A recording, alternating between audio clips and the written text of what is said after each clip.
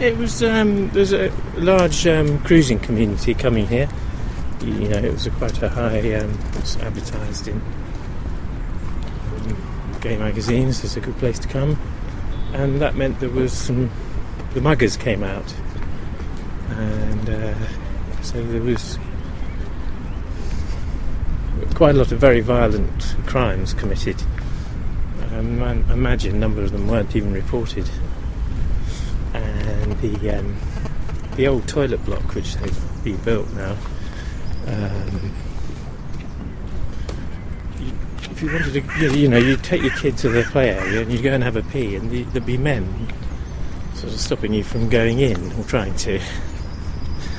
It wasn't a very nice experience, that.